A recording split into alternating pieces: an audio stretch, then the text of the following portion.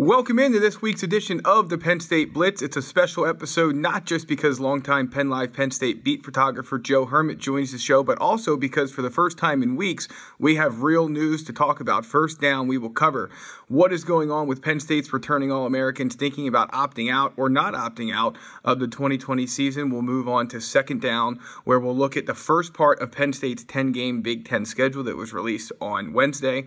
Third down, we'll cover the second half of that schedule, and fourth down will bring us to the Penn State Mailbag. It's the Penn State Blitz on Penn Live.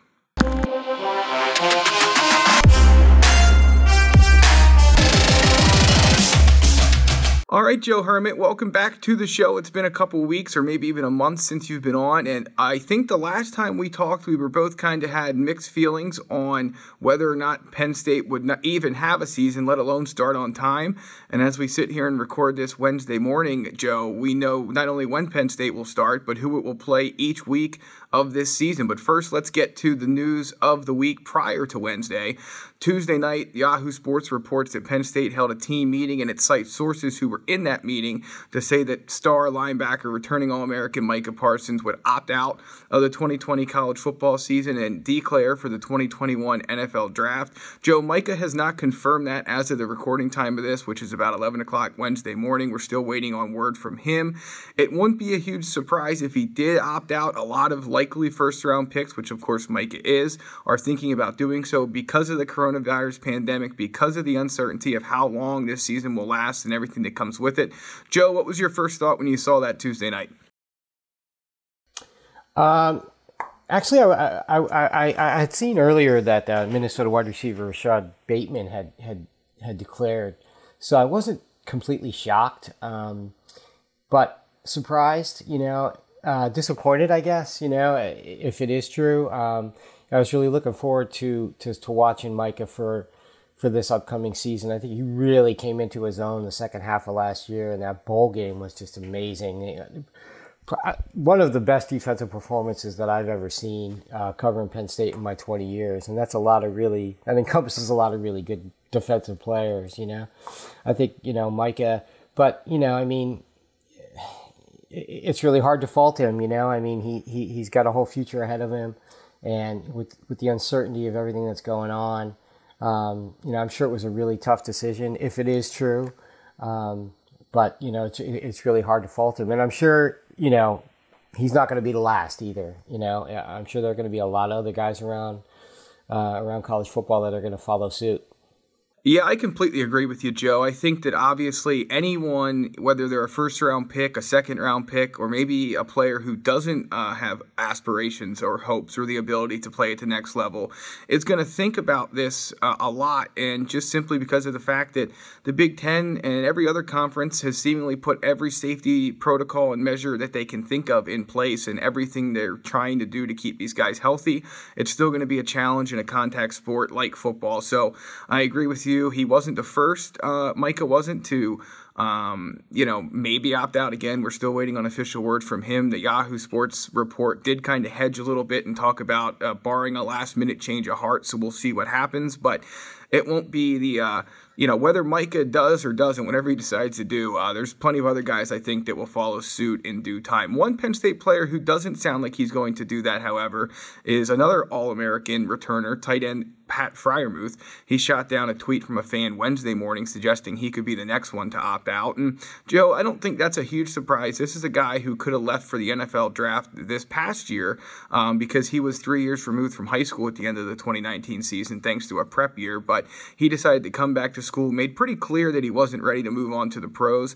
And, Joe, it wouldn't make any sense for that stance to change now, just a few months removed from making that initial decision. Yeah, I totally agree with you, Greg. He clearly wants to spend another year at Penn State. Talent-wise, it looks like he's ready for the league. But personally, he made it abundantly clear that he really wants to return for another year. So that I can't say that was a real big surprise either. No, I'm right there with you. We'll see what happens next. Obviously, Penn State set to start camp August 7th. So if anyone else is opting out, it's probably likely that they'll do so before then. Maybe they'll wait and see how things go the first couple days or maybe even the first week or two before deciding any further. But speaking of the start of camp, it is scheduled to start when it was supposed to, Friday, August 7th, so the end of this week. And that's because, Joe, Penn State is scheduled to start its season on time. So let's just do a quick recap. Kent State, Virginia Tech, San Jose State, all off the board now as the Big Ten has decided to play just a conference schedule. They add a 10th conference game to the original 9-game conference schedule. Released on Wednesday morning for the entire conference, Penn State opens up with Northwestern at Beaver Stadium on September 5th. They'll then travel to Indiana and Michigan on back-to-back weekends, September 12th and September 19th. Michigan State comes to State College then on September 26th. And the first half of the season wraps up with a trip to Rutgers, which of course is in the middle of a pretty crazy coronavirus outbreak of its own, on October 3rd. Joe, I think this schedule works out okay for Penn State. I think Northwestern's tough, and I think that trip to Indiana is always tricky, and obviously Penn State struggled in the Big House, but I see pretty much 4 wins there for the Lions, with obviously the game at Michigan being the one where, even though I'm not as sold on Michigan, I did two early Big Ten rankings a couple weeks ago, and I had them a little bit further down than both the betting odds and a lot of our colleagues in the media have them. But Penn State hasn't proven it can win out there, and we don't know if there'll be fans, and we don't know if it'll matter. But that's really in the first 5 games, Joe. The only hiccup I could see is that trip to Michigan. What say you? Yeah, well, I think Indiana is a tough out. Indiana had their best season last year in years. Tom Allen's doing a really good job there. I think that could be a tough game. Definitely a winnable game. Definitely a game they'll be favored in, no question. But I think that's a tough game. Michigan, obviously, that you say. Michigan State, new coach, new situation there. That really should be a W. And Rutgers, God, that's just like a grease fire there. So that should be an easy W there. And then coming off the bye, I won't step on your toes there. You go ahead, but Maryland's coming off of that. That should be another win right there. So. Yeah, they're looking pretty good, I think, in the first half. Yeah, to me, that Rutgers game is more likely to not happen if they can't get that under control down there than it is for Penn State to lose that game, even if it is at High Point Solution Stadium. One thing I'll note, Rutgers already said it won't play in front of fans this year. That isn't much of a change from last season or any other season in the Big Ten, so no home field advantage there for the Scarlet Knights. But, yeah, looking at this board, I do think that Penn State is 4-1 at absolute worst heading into its first bye week, which is October 10. And 5-0 certainly could be on the table as well. We'll see how things shake out. Keep in mind, too, that depending on when you're listening to this, Penn State planning on releasing info for season ticket holders about attendance at Beaver Stadium this fall sometime Thursday morning. So you'll want to check us out at PennLive.com/Penn State Football to figure out what's going on with that. We don't know. The governor's office has not yet said anything about any ruling it or the health department has made about fans in the stands. Sandy Barber, speaking to the media back in early July, said the hope was that they could accommodate as many season ticket holders as possible. We'll see how that shakes out. They then have a call scheduled with Sandy and a number of athletic department personnel for Thursday afternoon to explain a lot of these decisions and the health and safety protocols they'll have and all of that. All right, we've reached halftime on this week's edition of the Penn Live Penn State Blitz podcast and the Penn Live Penn State Blitz video. If you're listening to the audio version, don't forget you can like, rate, and subscribe. Leave us some feedback. Tell us how much you missed Bob Flounders this week, or conversely wish Joe Herman was on more. You can do that at Apple, Spotify, Google, wherever you get your music. And then if you're listening to the Penn Live Penn State Blitz video, you can find this video, of course, and all of our archived footage at youtube.com/allpennstate. All right, Joe Herman, it's third down. I don't know if it's third and short or third and long, but we're going for it anyway. The second half of Penn State's 2020 season as scheduled at the moment. Maryland home October 17th, Iowa home October 24th. A tricky trip to Nebraska, who I don't think is going to be very good this year, but still, to go there on October 31st probably will be a pretty good challenge. We'll see. Ohio State then, the big game of the year. Halloween too, Greg. It's Halloween. Say that again? It's Halloween, yes, it too. Is. And, Halloween trip to Lincoln. I think Nebraska's not going to be too scary this year, but we'll see. Ohio State, November 7th, then at Beaver Stadium, and then Penn State hits another bye. And then that game number 10, Joe, Penn State draws. They're all crossover games across the conference this year. That's at Illinois on November 21st. Let's first talk about these opponents and then talk about how the schedule could change if delays need to happen. Joe, the second half of the schedule here, I think you couldn't ask for a better draw if you're Penn State. You get Iowa and Ohio State at home. You mentioned it in the first half here that Maryland is likely a win by double digits, if not more. Iowa's always a tough out, but they come to Beaver Stadium, Joe. And again, we don't know if Kinnick Stadium would have been a house of horrors this year because we don't know who's going to allow fans and if they do, how many. But I don't think you're ever going to complain, regardless, about not having to go to Iowa City and Kinnick Stadium. I know I won't. Yeah, no kidding. Even though I love Kinnick Stadium. I know I love Kinnick Stadium, but yeah. I mean, Iowa's a different team on the road. Penn State playing at home against, like you said, they draw them and Ohio State at Beaver Stadium. It certainly sets up well. I mean, if they get by Michigan in the first half, I mean, it's kind of like, boy, it just rolls out nicely to that Ohio State matchup.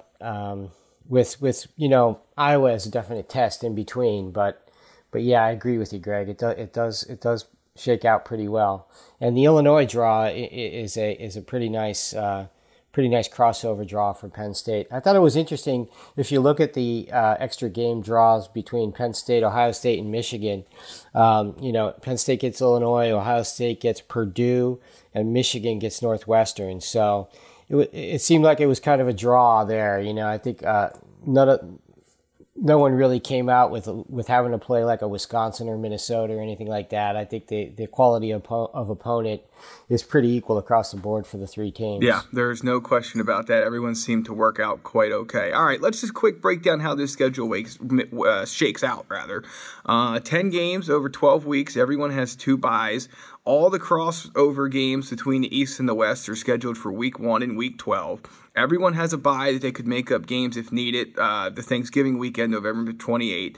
If they have to push things back, the Big Ten title game, which is now scheduled for December 5th, could happen either December 12th or December 19th.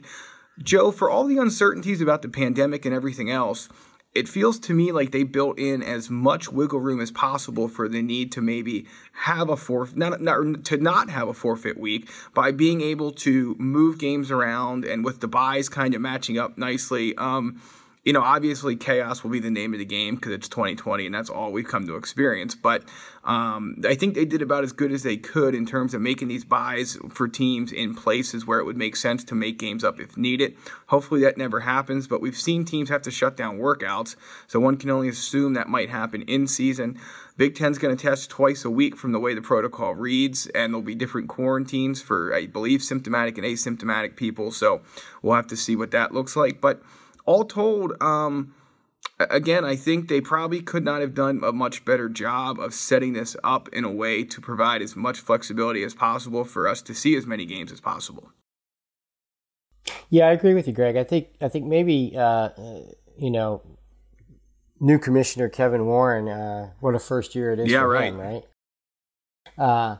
Really, you have to think that maybe they took a look at Major League Baseball and the shortfalls of their plan and saw how there are going to be bumps in the road. I mean, there's literally no chance that this is going to all go off without a hitch. I mean, it's just too unpredictable. And laying out the schedule the way they did and having provisions for possible postponements and things like that,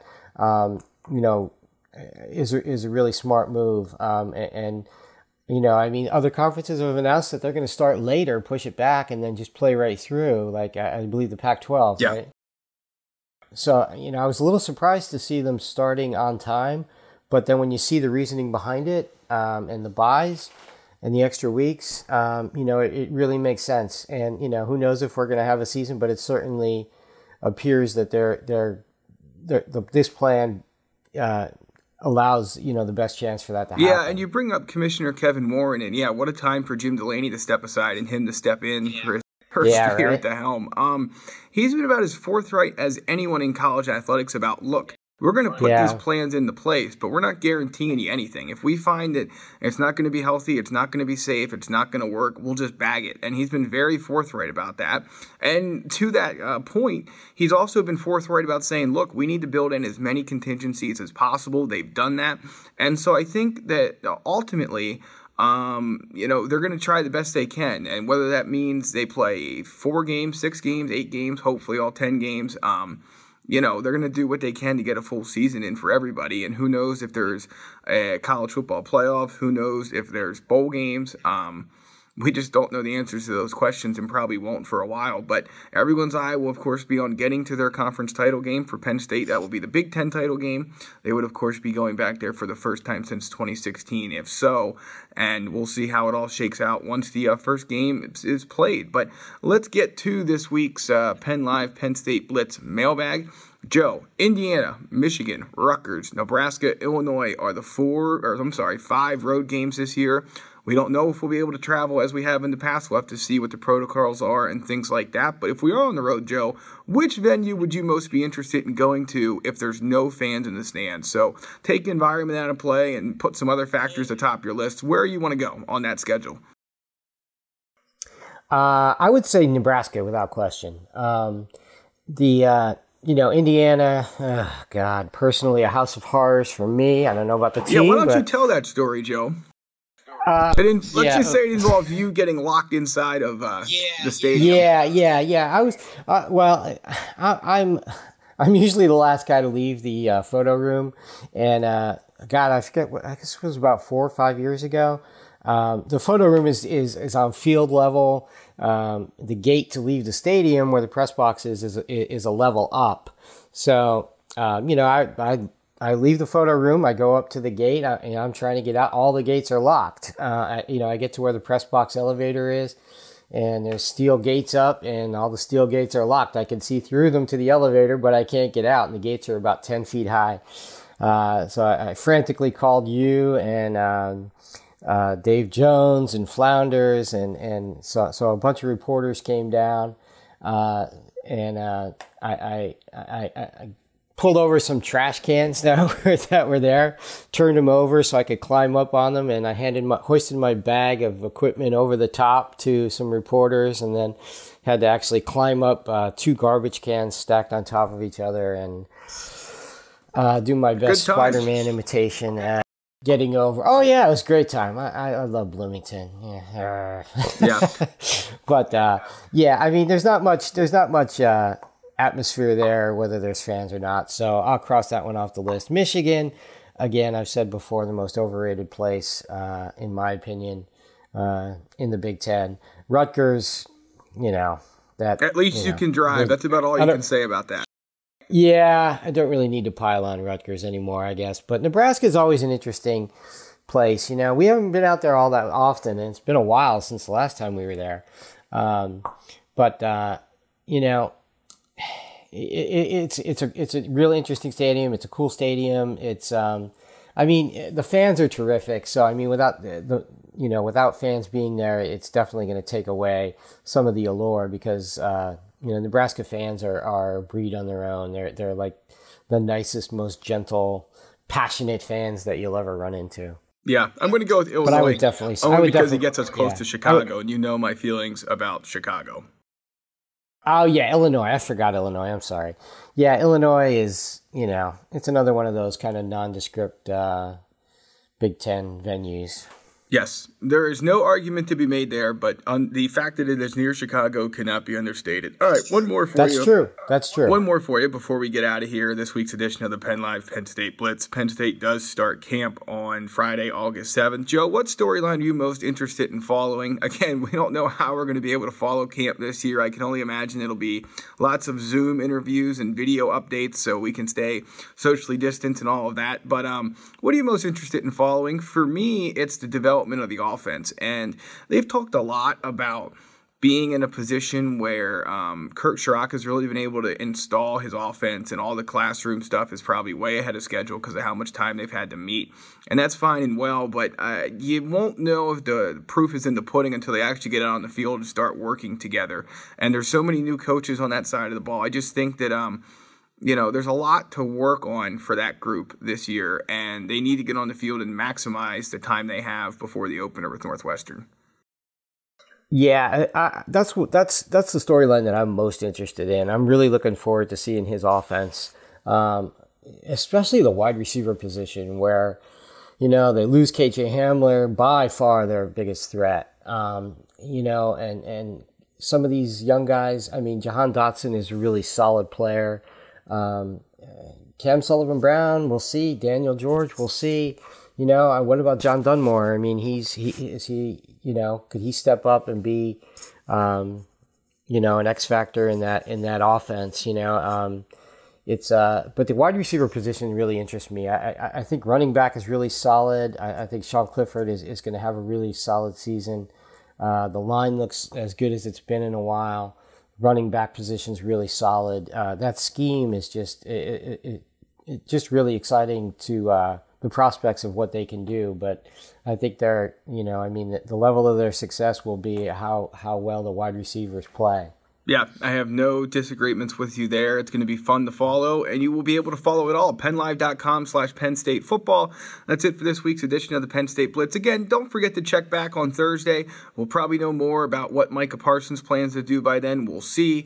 We'll know a little bit more about how many fans can be in Beaver Stadium. So until next time, that's Joe Hermit. I'm Greg Pickle, and for our wonderful producer, Mark Pines, we will check in with you next week.